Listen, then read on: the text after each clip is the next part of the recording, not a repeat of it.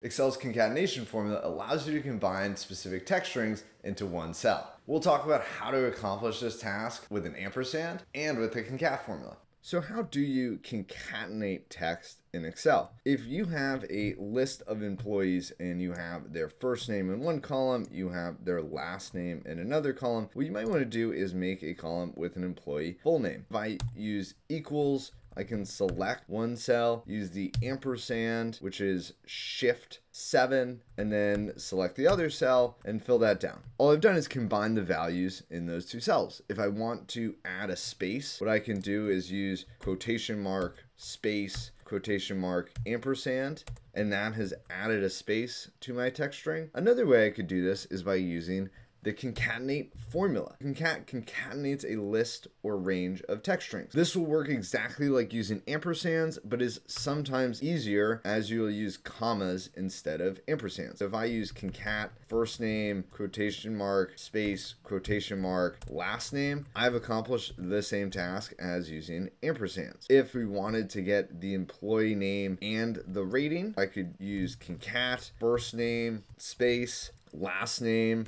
comma, and then I could use quotation mark and write received a blank, close my quotation marks, link to the rating they received, use another comma, open quotation mark, space, rating, close my quotation marks, and now for each one of my employees, I have their full name and the rating they received. So if I wanted to copy this into an email or for some reason needed a text string, I can easily do that with the concatenation formula. You can also concatenate numeric values. So if you wanted to pull in the salary, you could add a text string that says and was paid space.